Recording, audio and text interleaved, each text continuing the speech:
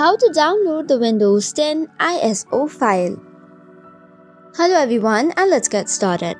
An ISO file in context of computing is a disk image file format that contains the exact contents and structure of CD, DVD or Blu-ray disc. It is a single file that encapsulates all the data from the disk.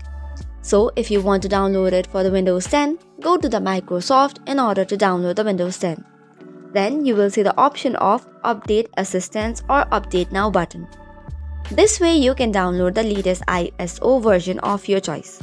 So for this, just tap on the Update Now button, and when you try to update or install, make sure to select on Media File option as ISO file. Once you do so, it will ask you to use the tool of Create Installation Media. Make sure to choose for the ISO file multiple times. Once this is done, you have successfully downloaded and installed Windows 10 as well as the ISO file. So that is all for today's video. For more such contents, do not forget to hit the like and subscribe button. Thank you and keep watching.